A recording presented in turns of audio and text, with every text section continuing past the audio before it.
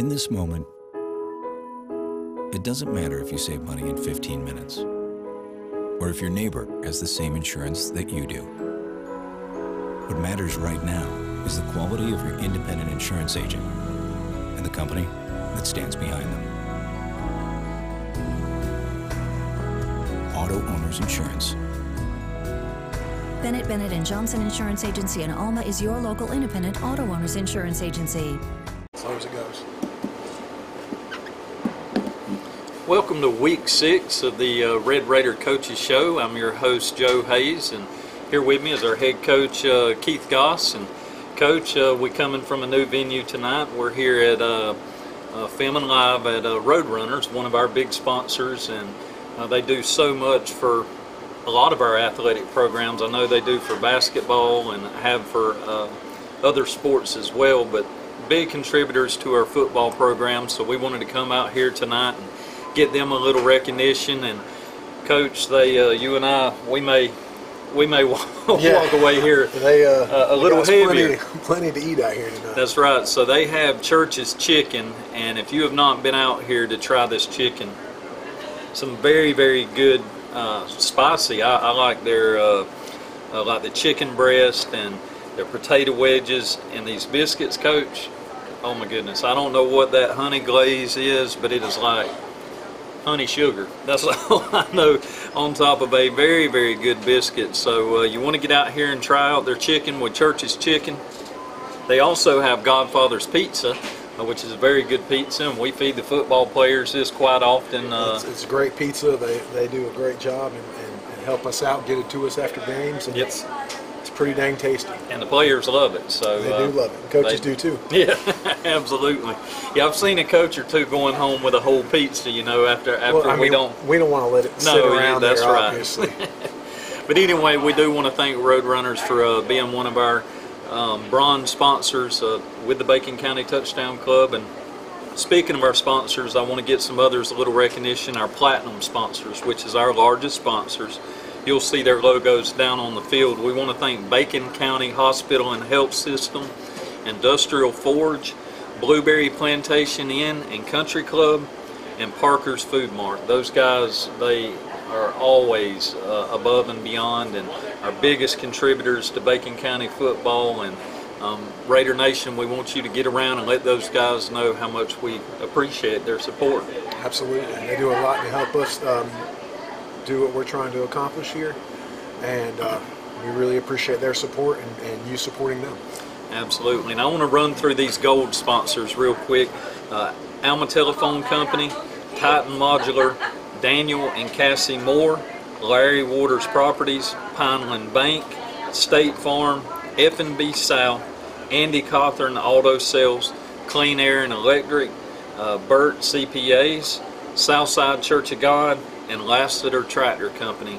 Another a bunch of companies that are big contributors to our program, and we definitely want to get them recognition as well. And every week we'll try to throw in some new ones and get some of our other sponsors recognition also. But Coach, you know, everybody comes in here and they want to talk football. They want to hear football. So you know, let's get on to it. All right.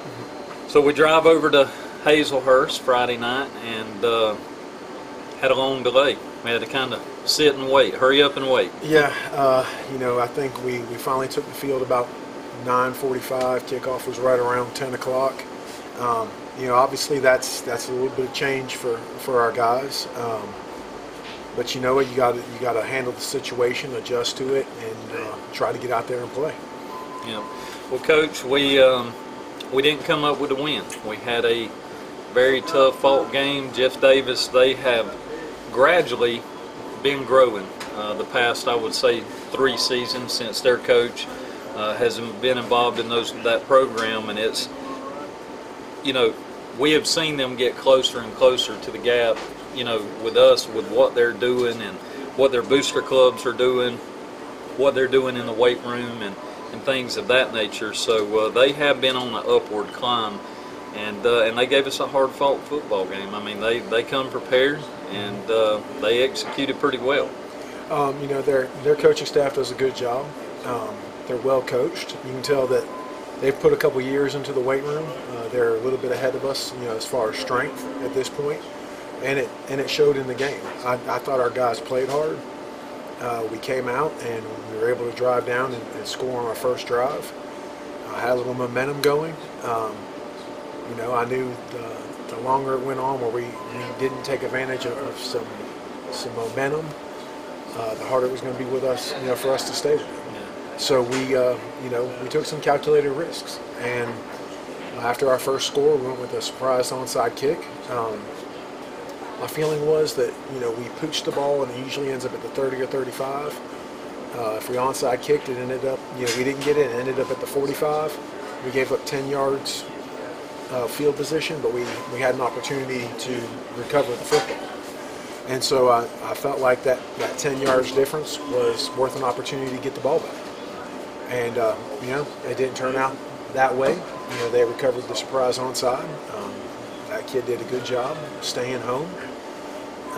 Obviously on film, it's something we felt like we could take advantage of, but the kid made that play that night. Yep. And it's, and that's at any level, Coach, when you take that risk. And, I've seen it in some of the NFL games today, and it's, sometimes you win it, sometimes you don't. But if you don't roll the dice, you don't have that chance at all. So that's right. Sometimes you got to roll it and just go with it, and like you said, try to build that momentum. Another calculated risk that I felt like you took offensively there in the first half was it was late in the second quarter. I think it was either 21-7 or 27, maybe 27-7, and it was fourth down. Yep. And it was maybe fourth and a yard. And a yard. And you decided to go for it. I felt like it was starting to get away from us, and that we were going to take a shot at it. We didn't execute. They did a great job of getting up the field. Usually we feel like we can push it and get a yard if we're coming off doing the right things, and on that play we did. And we went over film with the guys tonight about our execution on that play and several others. And that's not what we're looking for. Obviously, we had prepared for that situation.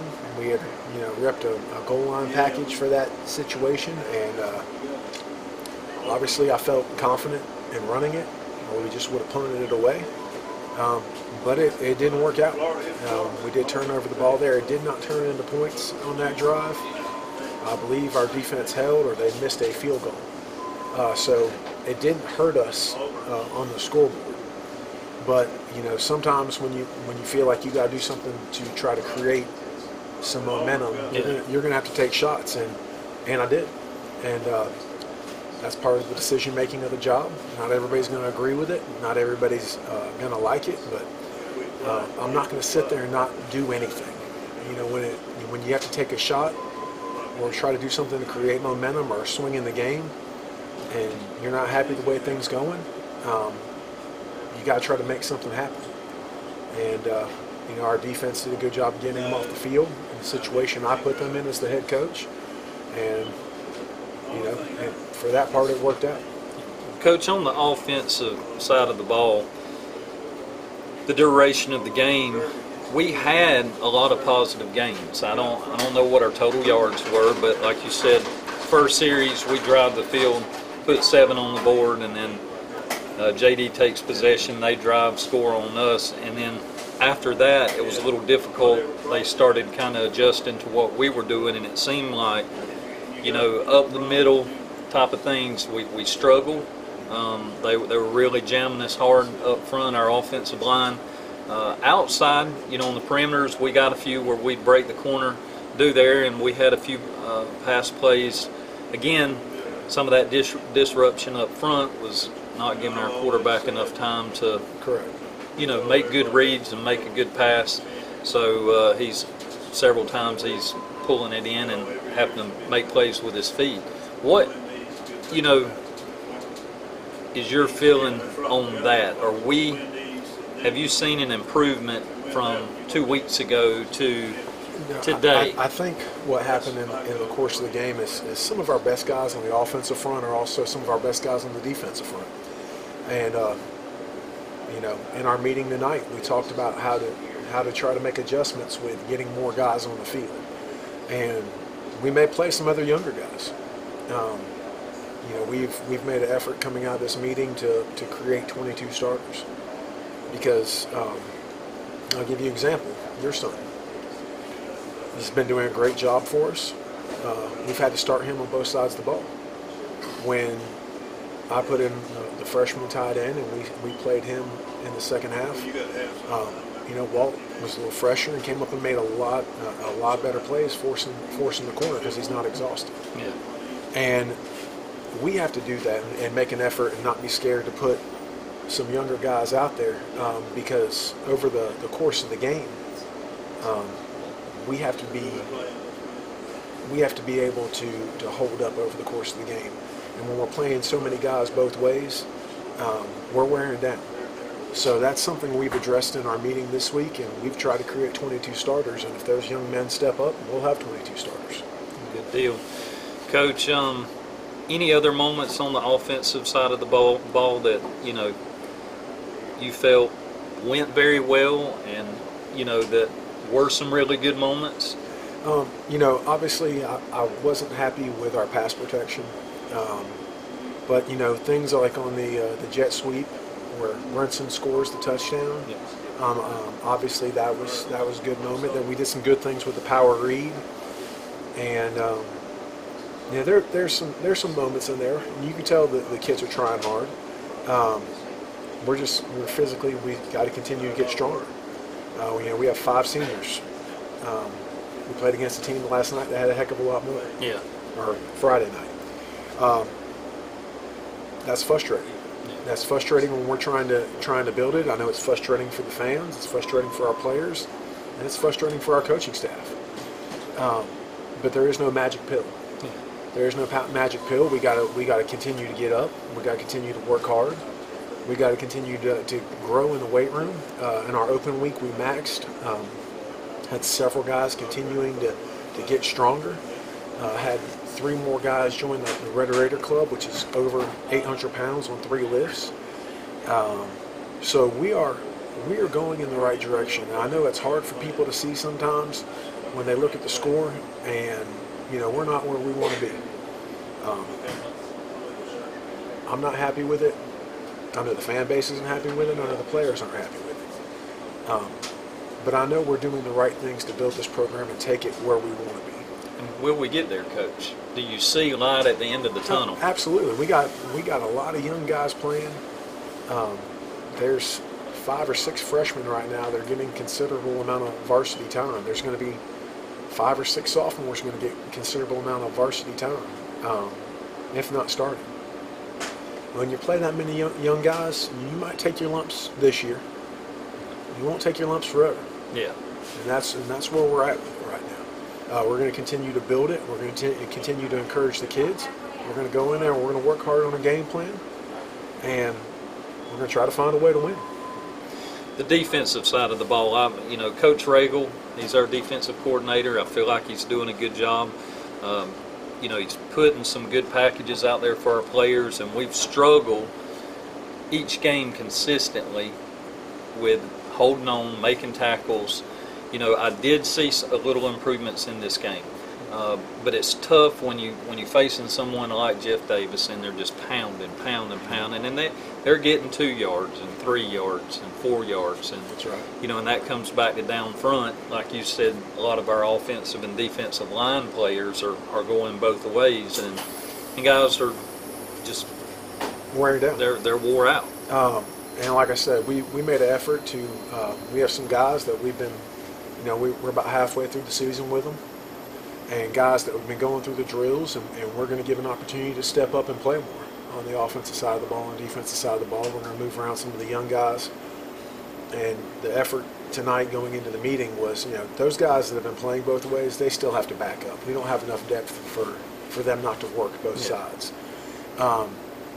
But we're making an effort to start everybody just one way instead of having to start people both ways, and we're going to carry that philosophy into this week and try to create more guys with more playing experience.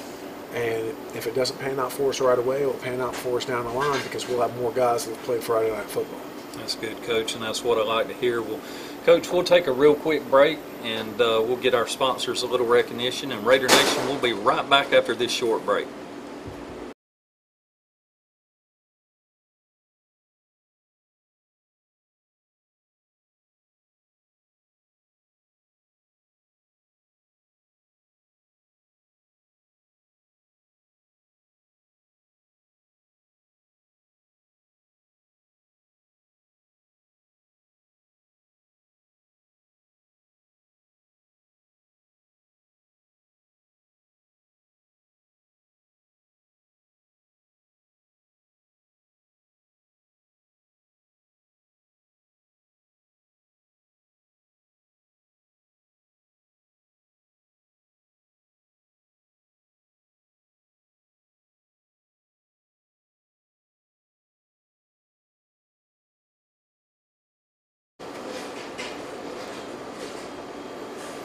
Welcome back to the Red Raider Coaches Show. I'm your host, Joe Hayes, and still here with our head coach, Keith Goss. Coach, a little bit of our prop went missing during the break. Yeah, some of the prop got hit up there. I don't know what happened to it. No, it was too good to just let it sit here, and we didn't want to go to waste. No, we didn't want to let it go to waste, and I made a mistake, and Coach called me off on it. Their chicken, I thought was called Church's chicken. It's actually crispy, crunchy chicken. Cajun recipe, so very, very good chicken, I might add, and that's going to be the next prop. That's the next prop that's going missing. Yeah, that and them biscuits, absolutely. So, Coach, real quick, I want to run through some of our bronze sponsors real fast. I want to thank Outback Entertainment, Gopher Southern Cooking and Barbecue, Chrissy's Creations, Kim Anderson and Dr. Galay, Satilla Rheumatology and Internal Medicine, Cohen's of Alma, Chuck and Pam Vonier, RSB Forestry, Alma Police Department, F&B South, Scott Pools, MGN Detailing, Southern Sand, Axle Surgeon, Dairy Queen, Ideal Cleaners, Southeast Propane, Boatwright Trucking, Alma Auto Sure, Satilla River Teas, Orthopedic Surgeons of Georgia, CRH Oncology Group, and CRH Cardiology Group. Big list there, Coach. We're so proud to have them guys as our bronze sponsors and what they mean to us. And also, like I said, Roadrunners is another one of our bronze sponsors here. So we're so thankful for what these guys do to our program. Coach, in the first half, you know, I think we talked enough about Jeff Davis. We got to move on. We got another game ahead of us this week. We got to face Toombs County. You know, they're another program that's had a new coach in position. They had a little gain last year. Looking for them to have another little gain this year. You know, from what you guys looked at film review yesterday and today, what can we expect from Toombs County coming to Bacon County Friday night? Defensively, you know, they tried to disguise some things a little bit, but they're more or less a 3-4 base. They play either a cover 4 or what we call 2 read, which they'll play cover 2 to the field and basically cover 4 to the boundary. That'll just say they like to play 2 safeties high and 4 guys down. So defensively, they'll try to present a couple different looks and try to move some guys around, and then you know they're gonna be strong up front and you know be a little bit multiple in the looks they give you. When they get tired of that look, they'll jump into another look where they got 2 guys down and they stand up 2 defensive ends and kind of give you a 4-man look, but the coverage behind it's still 2 safeties high, and so they'll try to mess with your front a little bit, you know, making those adjustments. Yeah. Offensively, they're a little more spread than they used to be.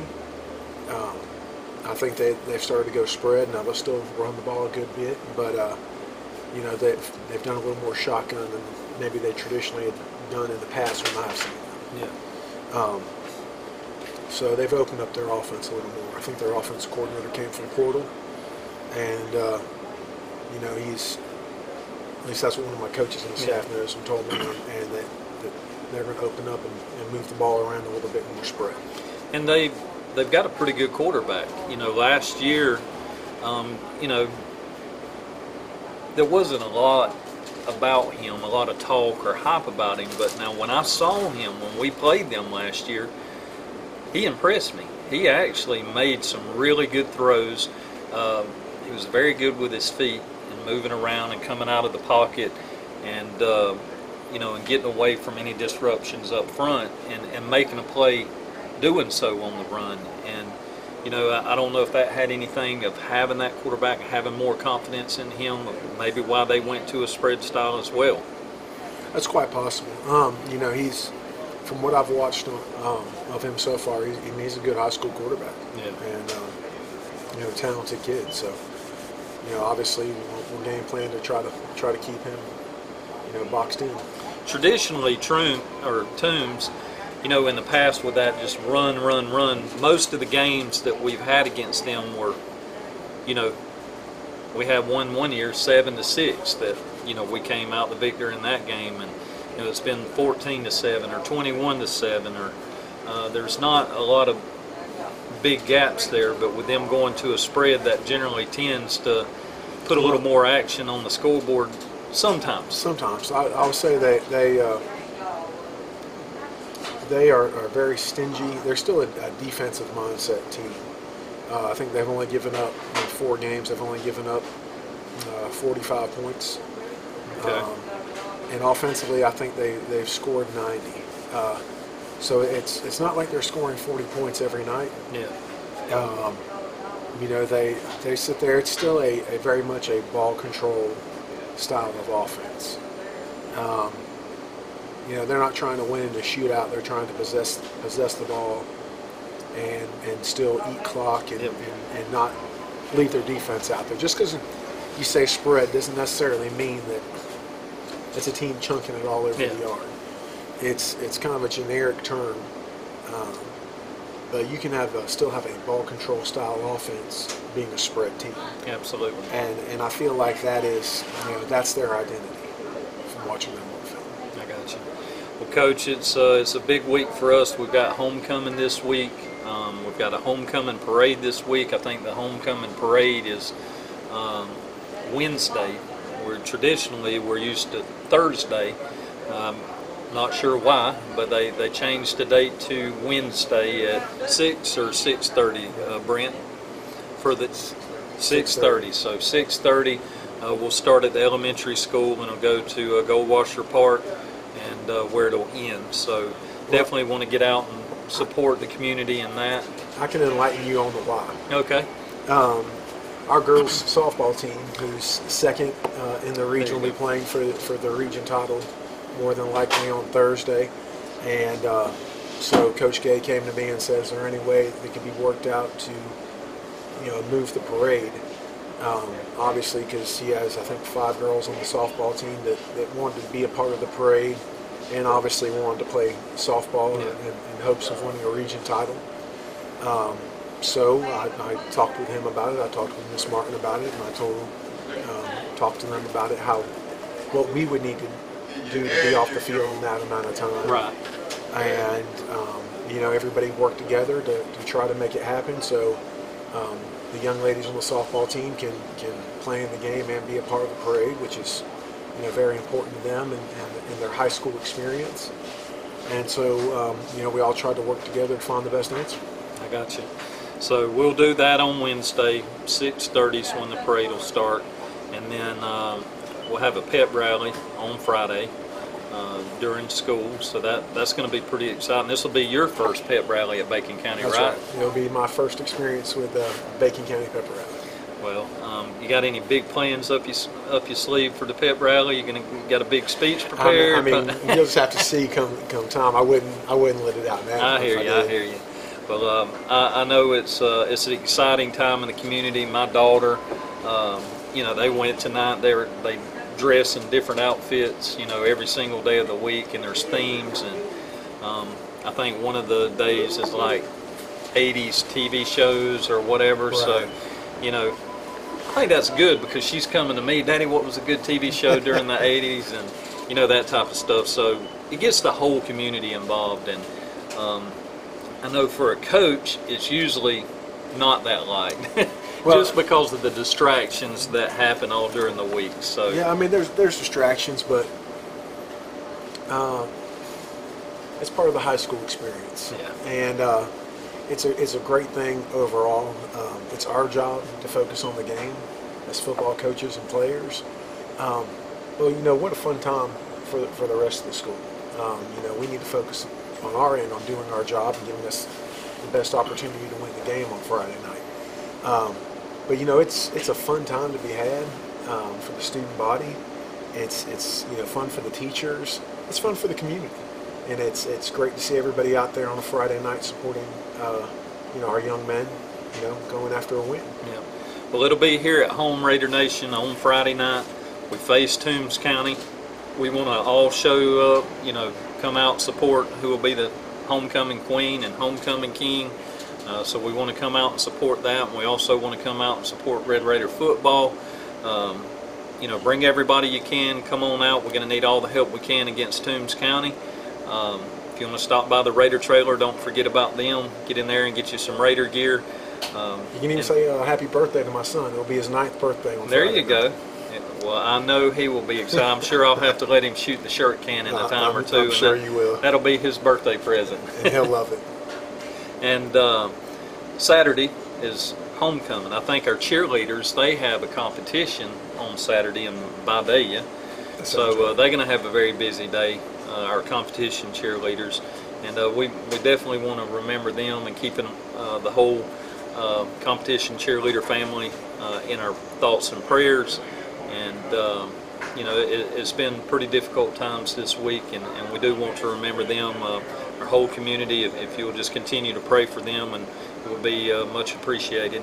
And then when they return from Vidalia, we'll have homecoming Saturday night. So I know everybody's excited, the community's excited, and you know, it's a good time for our kids and a good experience for them. And Coach, again, we appreciate everything that you've done, what your coaching staff are doing and continuing to do. And you know, we know that you guys are grinding it out down there and working hard. And I know I see it. Any of you, Raider Nation, that would like to see or like to know, there's ways that you can come in. You can be around Coach, or you can come after school and watch practice, see what the coaches are doing, stand down there, make your own observations, and see how hard they're pushing them. And anybody's more than welcome to come down and stand at the fence and watch practice going on inside the practice facility there. And we have touchdown club meetings usually on Thursdays. We can announce them. If you'll shoot me a message, I'll make sure that we send out a reminder to you to let you know when we have touchdown club meetings. You're always at the touchdown club meetings, and I don't miss one if I can help it. You're always welcome to come watch us on set for the coaches show. So another, you know, way to come out and meet Coach and ask him questions. And again, Raider Nation, we appreciate you guys. We appreciate all that you do. And Coach, look for a safe week this week. And one last question I forgot to ask: are we 100% healthy coming in? Is anybody banged up that may not play? You know, at this point, there's a few guys with little nicks and bangs, but that's football season. Okay. So for the most part, we're pretty healthy. For the most part, I think we're pretty healthy. Well, that's good to hear. So, Raider Nation, you heard it. We should have most everybody playing Friday night. Want to come out and support it, and we'll see you all there. Go Red Raiders.